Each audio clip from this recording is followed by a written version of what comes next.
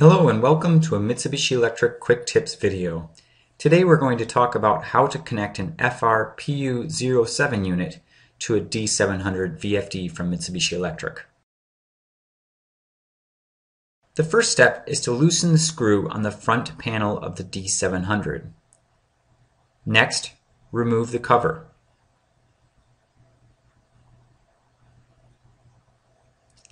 Next, prepare the FR PU07 with the Ethernet cable.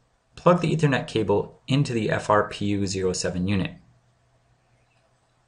Then, plug the other end of the cable into the D700 as shown.